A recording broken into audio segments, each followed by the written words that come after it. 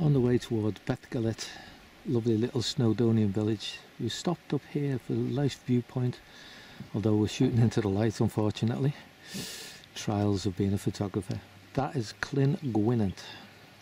This is the village of Beddgelert. It's supposed to be one of the most lovely in Snowdonia. This is a nice shot. We haven't got the sun on the bridge, but apart from that, you can see the set and it's beautiful. But as you can see, it's got a beautiful location, set as it is amongst the hills and mountains of Snowdonia. Beautiful village, and a nice day to get some pictures and video. I must say I find this Welsh dragon rather impressive.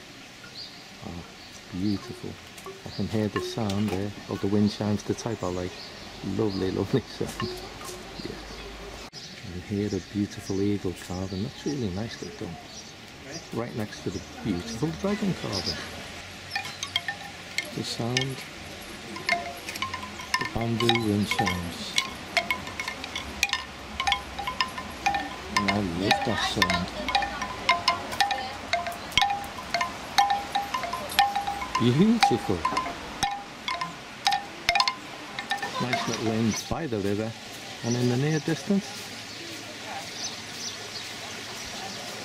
beautiful. Well, I was going to hire a bike to get around this village, but I don't think they'll let me have that one. It's a large group of people come to see the grave of a dog. Actually, it's a fascinating story. The story of Gelert. And we begin the story of Beddgelert. Now, this is the story, and we're going down to see the grave of a dog. Yes, the grave of a dog. And Beddgelert in Welsh translates to English as Gelert's grave. The story starts, it begins with Prince Llewellyn. Prince Llewellyn was a great man in this area, and he had, obviously Gleslyn Bridge wasn't there then, but the river was. Now, he had his favourite hunting dog, Gelert. One day the prince went hunting, but he never took his favourite hunting dog with him. He left Gelert behind, and Gelert was to guard the prince's son, baby son. Prince Llewellyn returned from his hunting trip, and Gelert's faithful hound bounded out to greet him, but there was no sign of the prince's son. But the cot was overturned, and Gelert was standing in front of it with blood covering him all over him. Oh dear.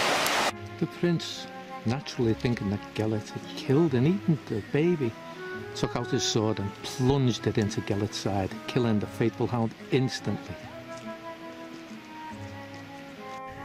But then the prince looked behind the overturned cot and found his baby, safe and well. And next to him lay the body of a huge wolf that had been trying to kill the prince, that young prince, and Gelert, the faithful hound, had killed the wolf and saved the child. The prince, so full of remorse, brought the body of his faithful hound and put this monument over his remains. It's said that the prince never smiled again after this. Nice story? True? Well, you decide. There's something about places like this. You can hear the sound of the water rushing between the rocks. And this is a walk from Beddgelert. It's only about half an hour along the river from here, and it's beautiful. Lovely. As you can see, not the greatest disguise for my photography, but never mind, I'm enjoying it anyway. Moving along back towards Beddgelert now, and I have to take a little walk along this fairly substantial looking wooden bridge, I hope. Moving on. The sound of the river rushing through in the background is a dark and mysterious cave there. No hermits there, of Welsh or any other variety. And the end of the bridge leads us to our path alongside the river and upwards, back up that slope and towards Beddgelert. Bye. Doesn't need any commentary this really, does it?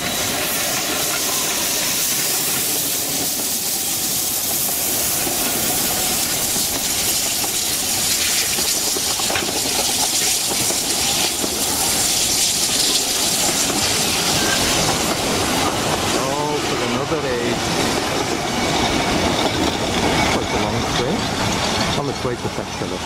Beautiful.